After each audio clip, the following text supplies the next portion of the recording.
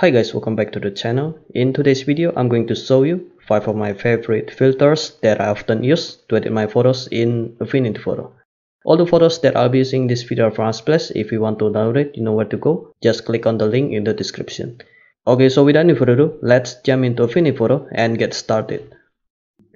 Okay, so the first filter, let's start from the motion blur filter. Okay, so you can use this filter to create a fast moving effect like this. Okay, and this filter is available in both the non-destructive form or light filter and the destructive form. Okay, so to use it, I always apply the light filter so that I can always change the value later if I want. Okay, so to use it, you can go to layer, new light filter layer, blur, and motion blur. Then just set the radius to 100 pixel. And if you see this transparent area on both sides of the photo, just click preserve alpha to remove it like this. Okay, after that use brush tool and make sure the foreground color is black, then pan over the object to make it in focus.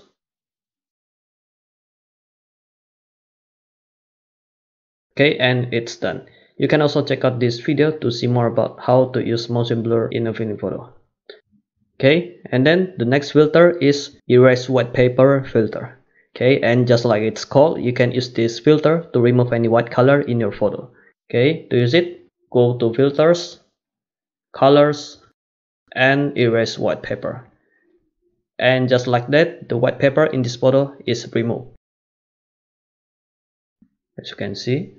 Okay, but this filter is not available in the non-destructive form or light filter. So a little tips for you if you want to use this filter. Okay, I suggest you to duplicate the layer first. And if by some mistake when you use this filter and some of the important area is being removed, just like this, you can always bring back the details. Okay, so as you can see, this part is being removed as well. So you can use the duplicate layer and then mask it and click Ctrl I to invert. And make sure the foreground color is white and then just pan over the area to bring back some of the details. Okay, like that. Or you can use select sample color to select the color in the photo. Okay, and then next we have high pass.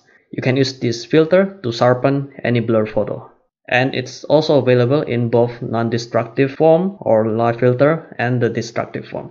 Okay, so to use it, just go to layer, new light filter layer, sharpen, and high pass. And then just drag the radius until you see the details of the object.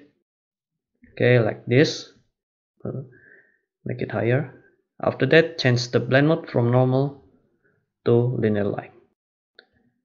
And then because I only want to apply the high pass to the blur object, so I will invert it first and use brush tool to pan over the object.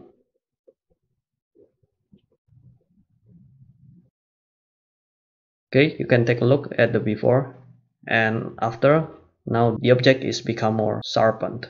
Okay, you can also check out this video to see more about how to use high pass filter. Okay, after that we have dust and scratches filter. Okay, you can use this filter to remove any dust, dirt, or scratches from your photo. So let's say that if you forgot to clean your camera sensor or lens and then you went outside to take some photo, and when you got home you see some dirt or dust in your photo, so it's super easy to remove it. You can just go to layer, new light filter layer, noise, dust and scratches. So there are two sliders right here. Okay, first you will have to drag the radius until you see all of the dust is being removed, but the photo become blurred, so you need to drag the tolerance just a little bit to make it in focus again or to bring back the details, just like that. Okay, so just like that, all of the dust and scratches is being removed from this photo. As you can see, it's super powerful feature.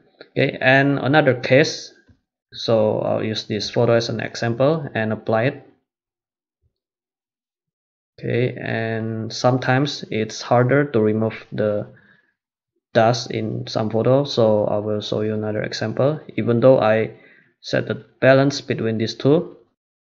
It's super hard to find the balance, so instead of like that, you can just drag the radius to somewhere around 100 or 90. And then just like we did with the high pass, I will invert the dust and scratches filter and use brush tool and delete the dust little by little.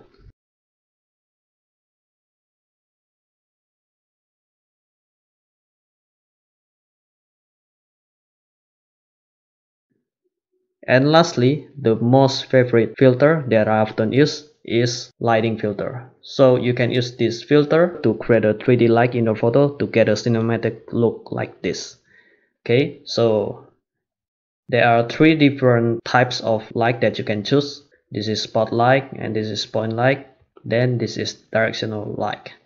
Okay, and as you can see, there are a lot of different settings that you can adjust as well. Okay, so I will show you how I use it to make this photo looks cinematic.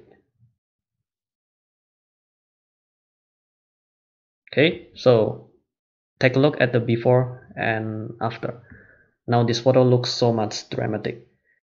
And here are some before and after as well that you can see. Okay, so as you can see, this lighting filter is super powerful and useful. I really like it.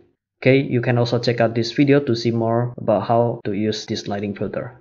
Okay, so that was my 5 favorite filters that I often use to edit my photos in Affinity Photo.